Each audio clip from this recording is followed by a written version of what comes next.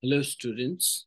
Um, we have a text here. It's a critical reasoning question structure. In this particular question structure, um, we will get a kind of a question types, which is on the basis of the assumption-based or conclusion-based, inference-based, or you can talk about flaw-based question types. So out of that, or out of those, you would find out one of the question structure is given here. So before we go to the question structure, let's see that what's the direction states here. So the direction for the question is what? Read the text and answer the question below. Okay, so let's read the text. What does it try to tell us?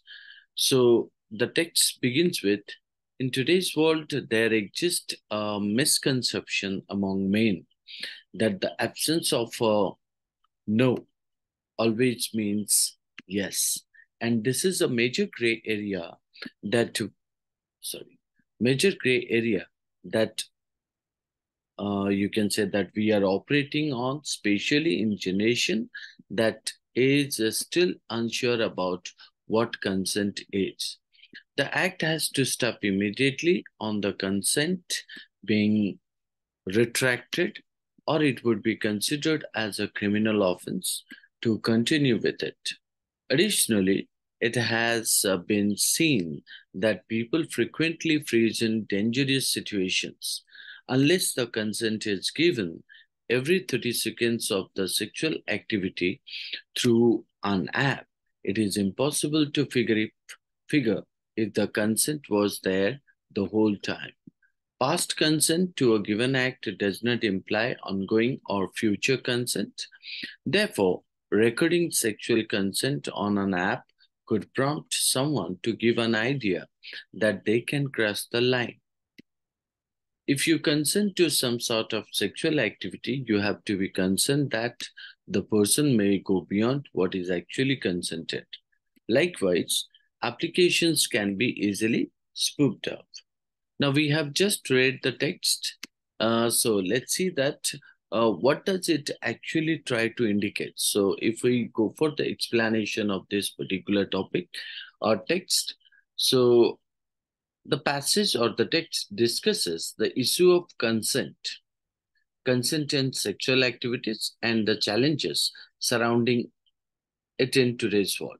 It highlights a misconception, right? uh, Misconception among some men that the absence of a clear no from the other person always means yes, which creates an important gray area in understanding consent. This misconception is particularly prevalent in generation that may still be unsure about what constitutes consent.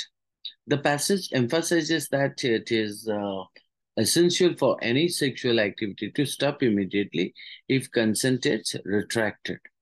So continue with an act after consent is withdrawn is considered a criminal offense. And this underscores the importance of respecting the boundaries and choices of the other person and acknowledging that consent is an ongoing process that can be revoked uh, at any time, isn't it? So furthermore, the passage mentions that people often freeze in dangerous situation, which could potentially impact their ability to communicate their withdrawal of consent clearly. Uh, this, re- this reinforces the need for active and continuous communication about consent during sexual activities. To address the difficulties of consent, you could say that the passage all mentions the possibility of using an app to record ongoing consent every 30 seconds during sexual activity. However, it raises concerns about the effectiveness of such an approach, as depending solely on an app may not fully capture the nuances of consent and could lead to misunderstanding.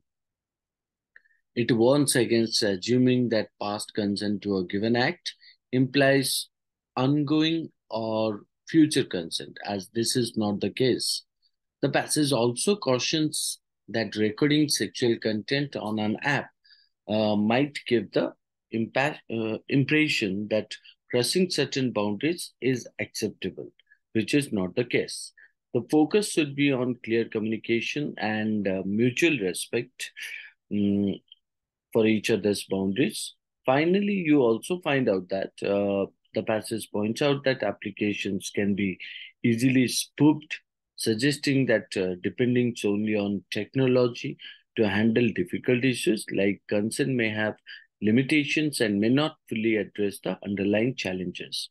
In in all total, you could say that the passage addresses the misconception around consent in sexual activities, and the passage also advocates for clear and ongoing communication and raises important consideration about the use of technology to address the complexities of consent.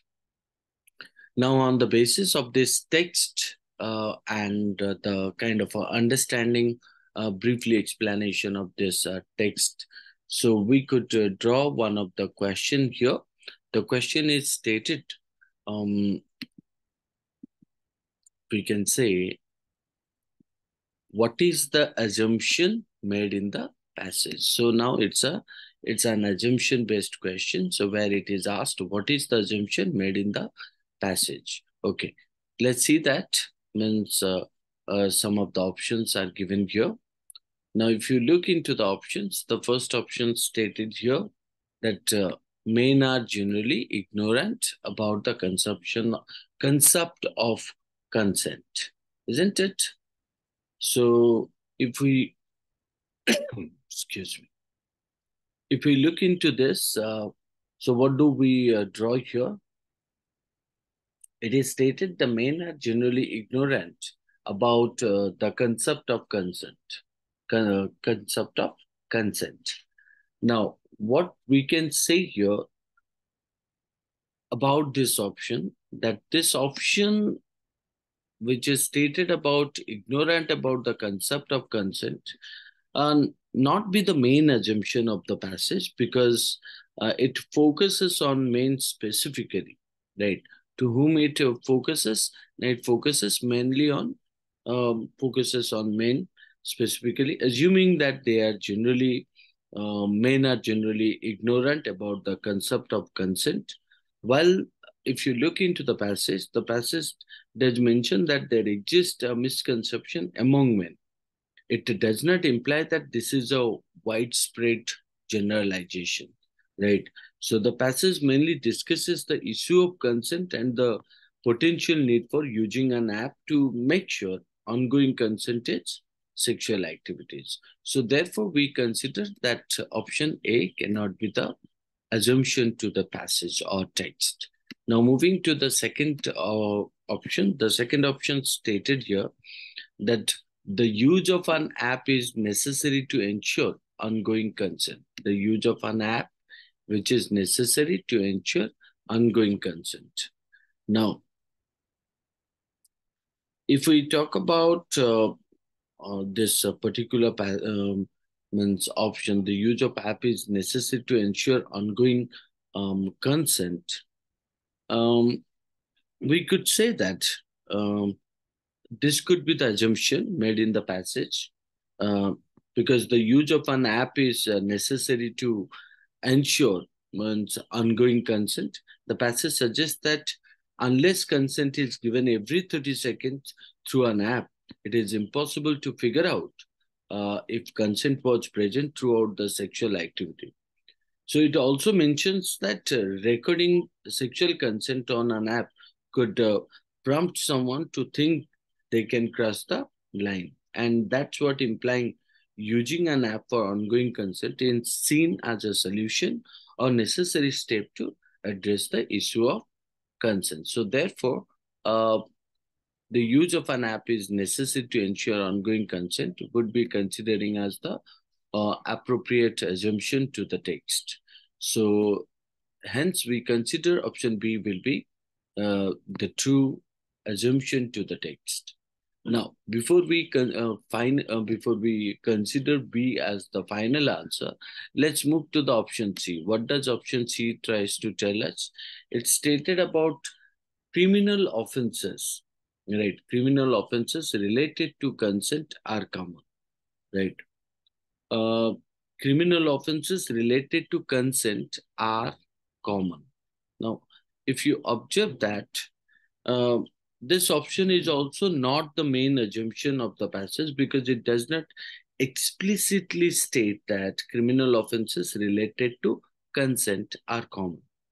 The passage discusses that continuing with an act after consent is retracted would be considered a criminal offenses, right? But it does not imply that such offenses are considering as the common, right? So hence, we consider option C cannot be the means assumption to the text. Now moving to the option D. So what option D stated? People frequently phrase in dangerous situation. Well, this option is also not the main assumption of the passage because it discusses a different aspect of human behavior. Because it is stated, no, people frequently freeze in dangerous situation. So, uh, while the passage briefly mentions that people frequently freeze in dangerous situation, this is not the main focus of the passage, which primarily addresses the issues surrounding consent. The use of apps to what record consent and the potential consequences of misinterpretation ongoing consent. So on the basis of that, we consider the use of apps to record consent and the potential consequences of misinterpreting ongoing consent. So therefore, we consider the use of an app is necessary to ensure ongoing consent. But whereas option D, which is stated about behavior during the bad situation or dangerous situation, cannot be drawn uh, on the basis of the text. So hence, we consider option D is not true. So out of these four options, we could get the idea that option B will be the true and appropriate one. Hence, option B is the answer. I hope you understood. Thank you.